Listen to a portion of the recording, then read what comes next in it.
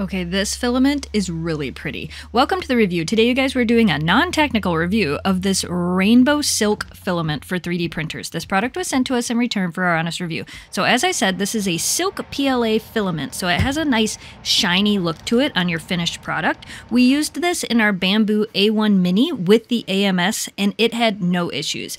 I do like that this comes on a standard plastic spool and not cardboard. Those always seem to work best in our AMS systems. This filament is beautiful and it worked great for us. I wouldn't call this a fast changing color, as it does take a bit of time for it to change, but if you filled your entire print bed with all tall items, you're probably going to see the change happen a little bit faster. Remember that this does change color as it prints, but it depends on how much filament is being used during your print. You're probably never going to get two of the same. We had no clogs, no bubbles, no stringing, and no tangles in the filament. We have now used almost this entire roll, and as I said, it's been great. It adheres to the bed of our printer without any issue. It pops off without any issue. The filament had no issues going through our AMS system. The color is really nice and bright, and it's really cool looking. We're very happy with this filament. We recommend this.